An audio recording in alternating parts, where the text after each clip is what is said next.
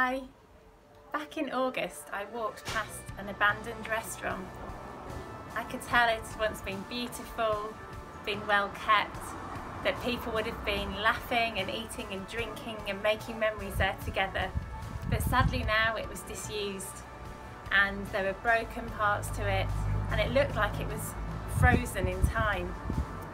I clearly saw in the spirit that there was an enemy strategy meeting going on, and that when I walked past praying and worshipping, which I was actually doing in the physical, they looked up and stopped what they were doing.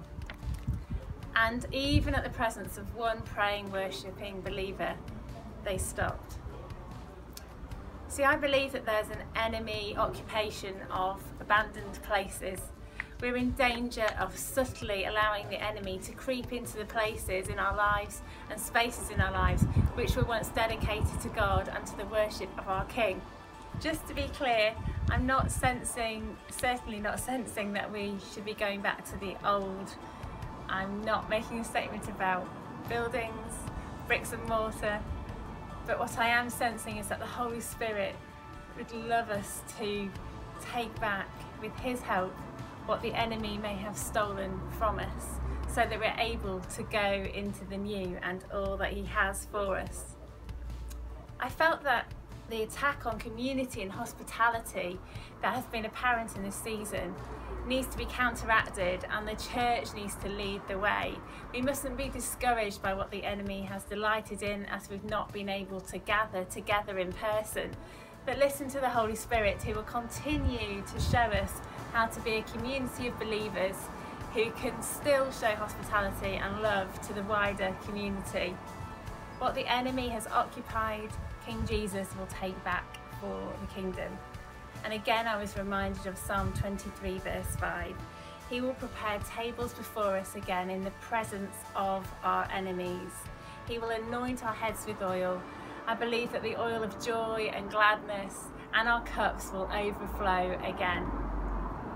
As I noticed the place looked like it was frozen in time, God reminded me of a powerful scene from Narnia, The Lion and the Witch and the Wardrobe, that was written by C.S. Lewis, of course, where Aslan breathes on the frozen creatures and the people and they come back to life. And a similar scene was playing out in my mind. So many creatures had been frozen in stone by their enemy and seemingly no longer had life, if you remember that scene in Narnia.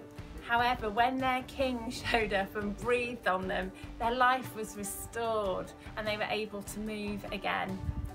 Not only did they come back to life, but they immediately formed this big army. They were part of an army and were called straight away into action. And there was so much joy and a sense of purpose. Where once there was life, I believe that people may have been frozen. I sense that God will breathe over us and recommission us if we're willing. Fear, circumstance, apathy and other enemy tactics were amongst those that were keeping people frozen, I believe. But the Holy Spirit will breathe and the thawing will take place. There will be a great thaw instead of a great freeze. Another great C.S. Lewis quote that some of us have been quoting to each other for encouragement at the moment, and I thought fitted perfectly with this word, is this: wrong will be right when Aslan comes in sight. At the sound of his roar, sorrows will be no more. When he bares his teeth, winter meets its death, and when he shakes his mane, we shall have spring again. Amen. I also believe that the Holy Spirit will breathe on those who haven't yet met Jesus, that they will receive new life and be discipled along the way as they join in with others of us in the army, and they will join the kingdom's cause. I felt led to Ezekiel 37 verses 1 to 10, which many of us have been considering and praying into in this season. I'll read it now. The hand of the Lord was on me, and he brought me out by the Spirit of the Lord and set me in the middle of a valley. It was full of bones. He led me back and forth among them, and I saw a great many bones on the floor of the valley, bones that were very dry. He asked me, Son of man, can these bones live? And I said, Sovereign Lord, you alone know. And then he said to me, prophesy to these bones and say to them, dry bones, hear the word of the Lord. This is what the sovereign Lord says to these bones. I will make breath enter you and you will come to life. I will attach tendons to you and make flesh come upon you and cover you with skin. I will put breath in you and you will come to life. Then you will know that I am the Lord. So I prophesied as I was commanded, and as I was prophesying there was a noise and a rattling sound, and the bones came together bone to bone. I looked and the tendons and the flesh appeared on them and skin covered them, but there was no breath in them. And then he said to me, prophesy to the breath, prophesy, Son of Man, and say to it, this is what the Sovereign Lord says. And breath from the four winds and breathe into these slain that they may live. So I prophesied as he commanded me, and breath entered them. They came to life and stood upon their feet. I felt that this again confirmed that God would breathe on us, that those who perhaps have felt like we're unable to move forward or felt stuck or even paralysed, that God will breathe life into us again and he will lead us for his cause. Again, I knew that what the enemy meant for evil, God will turn for good. Romans 8:28 says, and we know that all things work together for the good of those who love God, to those who are called according to his purpose. I was excited again in this Ezekiel passage to read that those who came to life became a vast army, as with the scene that C.S. Lewis was depicting as well. Why an army, I asked. Jesus has of course already defeated the enemy, defeated evil and death itself on the cross. We know the end of the story, don't we?